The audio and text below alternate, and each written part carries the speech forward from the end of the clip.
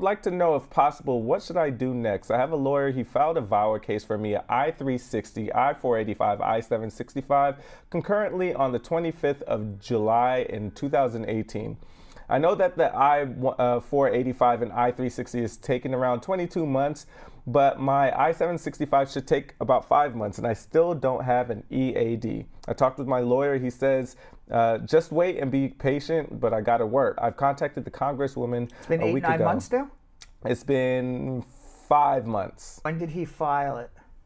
July 25th, 2018. It could be because they haven't extended VAWA yet. Oh, no, but the months, but it should take 5 months, but he hasn't had it, so it's almost July of last year, so that's more than... It's possible because they haven't extended it. I don't know, but he should have gotten a work permit. So what should he do now? Give me a call and let me see what's been going on. So if he has a lawyer... He could always switch. He could always switch. Yes. What should someone expect from a VAWA interview? For example, what kind of questions? If your I-360 is approved, it's just going to be fraud questions. If your I-360 is not approved, they're going to want to know, prove to us it was a real marriage, prove the abuse, prove you're a person of good moral character.